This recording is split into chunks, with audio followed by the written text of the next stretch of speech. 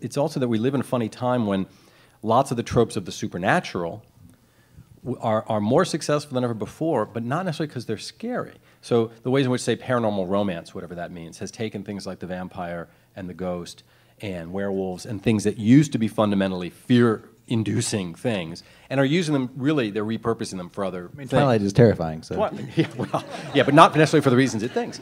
But my point being, in an era like that, when kind of gothic supernatural tropes are actually kind of maybe comforting, in part because they are reassuring about the possibility of an afterlife or of a god or all kinds of things, when reality is filled with these stories of, here's a guy who kept a whole second family in a basement and yada, yada, yada, you know, or Newtown or whatever. So suddenly we also may be in a moment when things ripped from the back pages of a newspaper or from the parts of the local news you don't want to watch are actually more frightening than the traditional, especially supernatural elements that made up the genre. And in a way, I would suggest it's actually not a genre.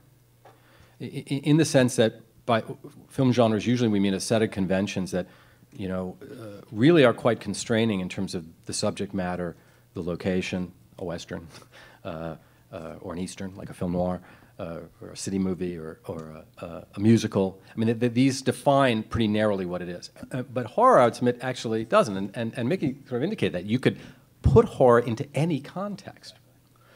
It really is, I'm not even sure what there's, I'm sure in literary theory, some correct term for it, but there's some other term for it. So if you go back to someone like Aristotle, he's just talking about there's only two, right? It's either comedy or tragedy.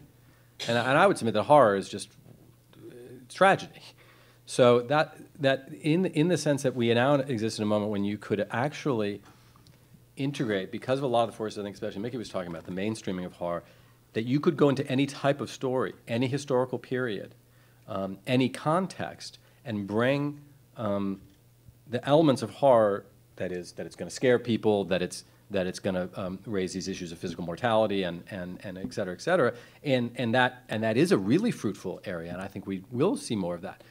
While at the same time, yes, the really understanding that break out of this notion that, oh, it's just these little conventions of a haunted house or of this, and say, no, I could take any situation, any period in history, any famous circumstance, a fairy tale, anything, but decide to make it tragic, decide to make the stakes life or death, decide to not necessarily have a happy ending, decide to not reaffirm the meaning of things at the end, all the things that make it horror, is a brilliant way to go, and is a very fresh way to go now, and is something that's more possible now than maybe it was before. So it's like a template, really. I mean, you can layer it, and that's what's cool. I think it's another way of saying what you said. Is so you can take the clear plastic template of horror and put it on a comedy, you know, and then you can take it and you put it on a romance, and you get, you know, Let Me In. You can take it and you can layer it on a historical thing, and now you've got, you know, any number of things. But it's a template that you can actually.